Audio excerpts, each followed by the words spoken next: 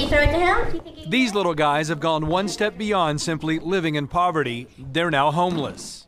We continue to try to struggle to keep up with the need. Keeping up with that need has never been more urgent, as evidenced by new data from the U.S. Census Bureau.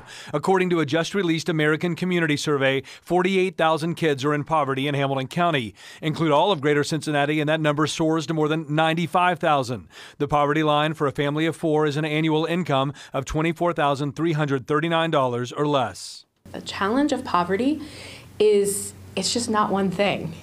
It's the challenge of low wages, lack of affordable housing, lack of affordable, accessible childcare, transportation challenges. Stacy Burge is head of an organization that helps homeless families find shelter at local religious establishments. Tracy Cook also helps kids impacted by abuse and neglect. I think this entire community has been awakened in the last couple of years that sadly our community is one of the leading communities in the nation because of childhood poverty. One of the things that people are really puzzled about is what's the root cause? It's very complex. It's almost like they're overlapping vicious cycles. But both women believe better days are ahead since more people are asking how they can help.